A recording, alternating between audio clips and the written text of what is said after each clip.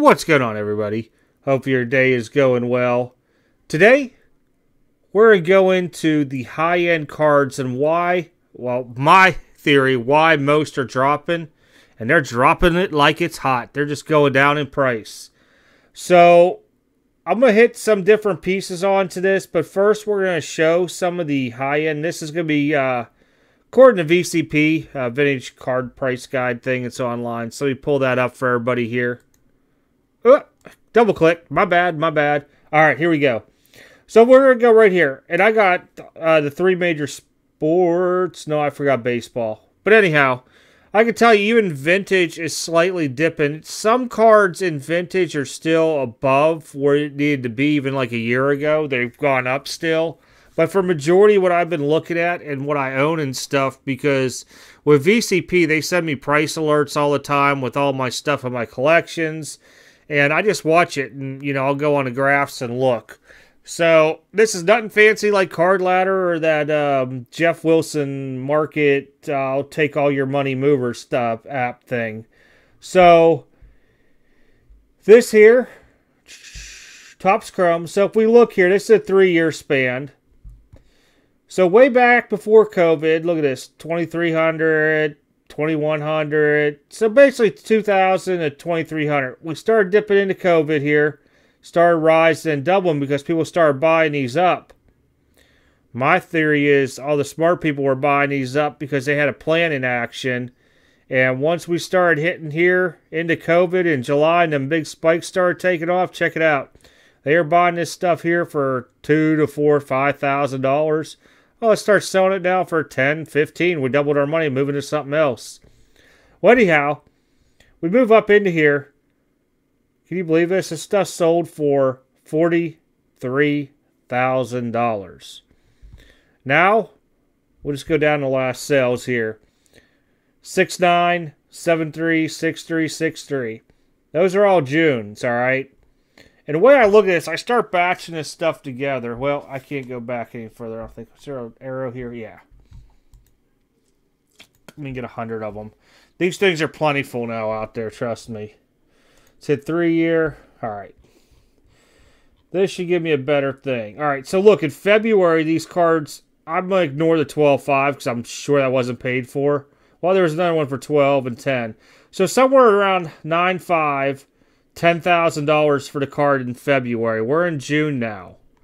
And they're realistically, if you start looking here in June, you got a lot of 7s. You got some that are even dipping in 6s. So LeBron stuff dropping. When he breaks Kareem's record, will they go up? To the LeBron faithful out there, they will. Somewhat, but if you just look at the spikes here on this stuff, it's just insane what happened with the whole hobby out there. Let's go and look at his Topps Chrome refractor here. I believe this is the refractor. Yeah, 300,000. All right. Oh, there it is. It said right there, refractor. So we look at the refractor selling in January. 72, 78, 72.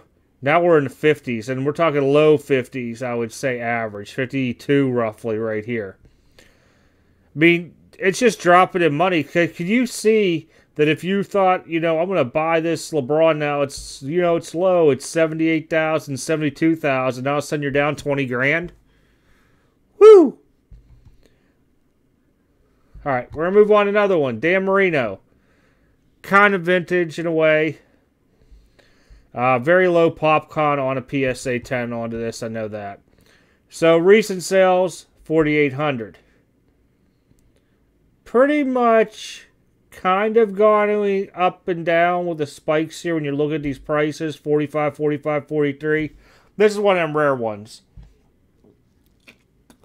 But when we look at this, pre-COVID, we'll go right here. Selling for about 1,200, 1,300, all that stuff.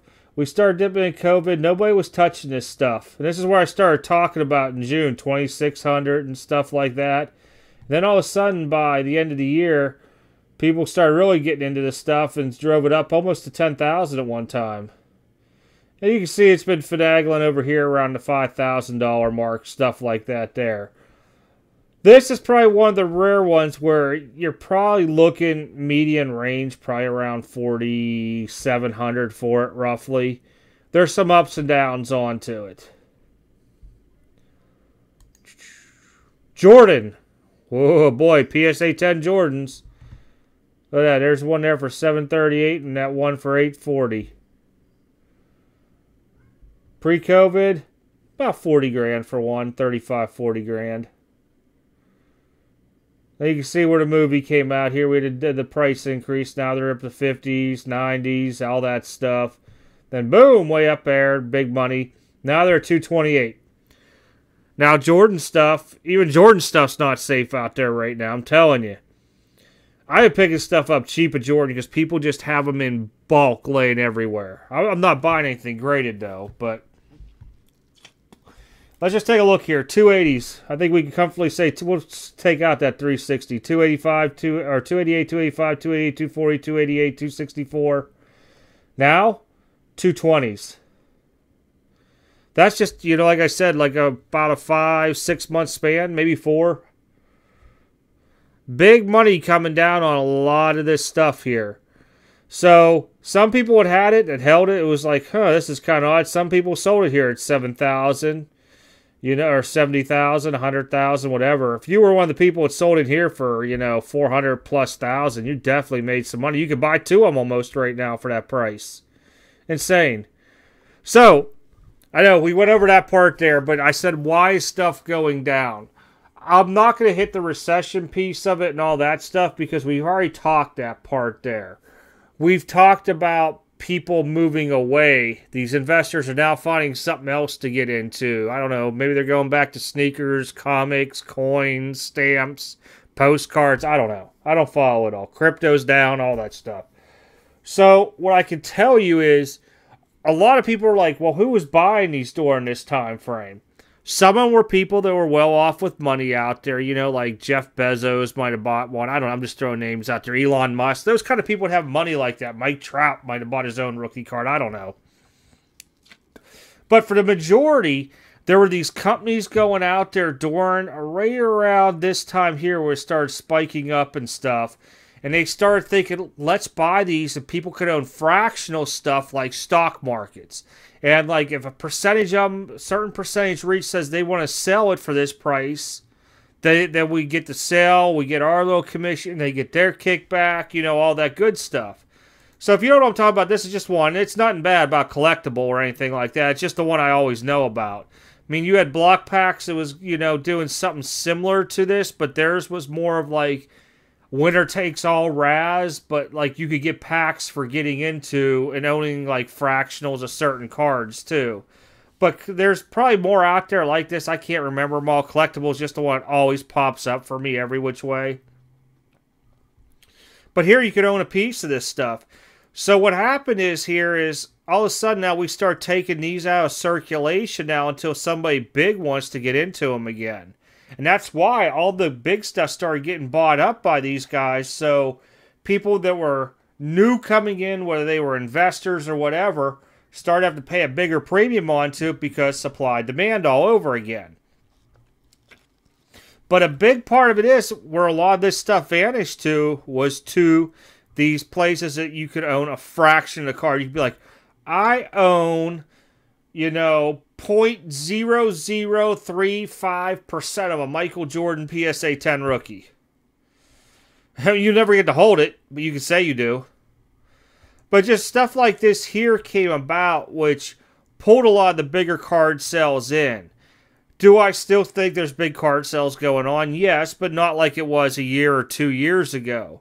Even at the shows I go to, I mean, realistically, I stopped bringing big cards over $5,000 out with me because realistically, they weren't going to sell and people just wanted to sit there and talk and try to throw offers out, not knowing they can't buy it.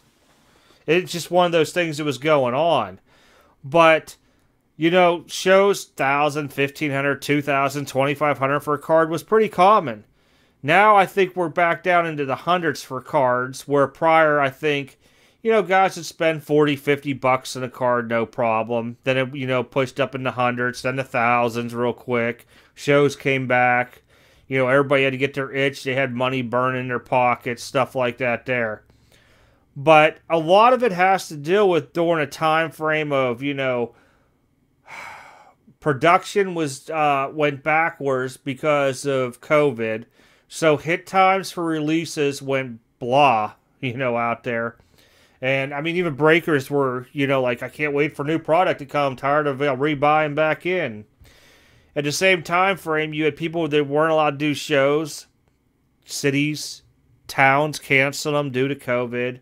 Then all of a sudden they pop back up.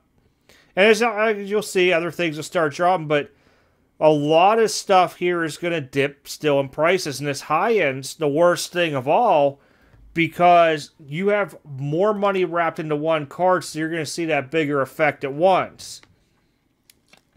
Versus if I own 50, like $300 cards, and they drop down 10, 20 bucks, you know, okay, I'm down a little bit of money. We'll just say I'm just going to throw out, was that $1,000 if they drop 20 bucks? Where if I would have taken that money and put it into something else, I could go down half in price due to pop counts and everything else. That's why I was saying, you know, over a year ago now, probably a year and a half ago, be careful what you're getting yourself into, because it could come back to bite you in the long run, and it's starting to bite some people in the long run now. But I even know, well, I know from just talking to people when went up to the Monster, not a lot of people seen or heard of big high-end sales. Were there trades? Yes. Was there probably trades in cash? Yes. But nobody just came in there and said, I want that Steph Curry NT RPA for $60,000. I'm just throwing a price out there. Whatever they're going for and stuff like that. Or they're like, oh, wow, Zion, you know, NT rookie. Yeah, I'll pay $80,000 or whatever they're going for now. $40,000 for it. I think that it's going to simmer down them big ones like that there. And what I have noticed, and you guys that go to shows and do a lot of transactions too, let me know if I'm wrong with this, but I've seen a lot of guys with the bigger cards trading down.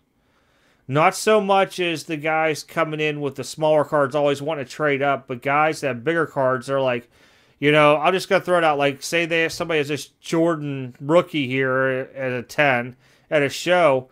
They're going to try, they know it's worth $230. They're going to try to get like 4 cards worth about $50,000, $60,000 a piece for it. Because now they could, you know, if one goes down, the other 3 stay stable, it's a lot better than having like a Jordan that keeps dipping down. But that's basically a good reason what I think is going on out there. Again, my opinion only, is that a lot of the big spenders have moved away from this. Some people have their stuff locked up in vaults, whether it's PWCC, I don't know if Probstein does it, I know eBay now does it, stuff like that out there. And also just that, you know, people that were in it prior to COVID just aren't going to spend crazy money on that card to get it back right now. Especially if you sold a Jordan, say, for $500,000. I think you still give it a little bit more time. It's going to dip below 200. You could probably pick 2 up, then go buy something else too yet. But all right, guys, just want to hit something real quick like this out there. To me, no card is safe out there. I started looking at some vintage. Now, vintage, of course, didn't really take a big hit. But I moved it to the last 6 months, and some vintage has dropped a little bit. But still, to me, what I call safe, for me. There's some vintage that's gone up. There's some cards that have gone up. But most high ends have really taken a tumble here. So, let me know what you guys think offhand. Maybe I'm just seeing things, you know, through that tunnel vision, and I'm just not seeing the big picture out there. But I'm always curious to see what everybody's opinions are on this. It's just, like I said, mine offhand. Other than that, you guys take care. Have a good one. Catch y'all next video.